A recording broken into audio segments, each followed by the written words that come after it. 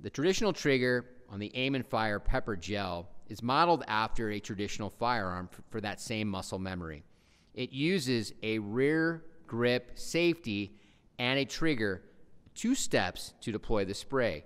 So you're going to press the area of your hand between the thumb and index finger against that rear grip safety and pull backwards with your index finger to deploy.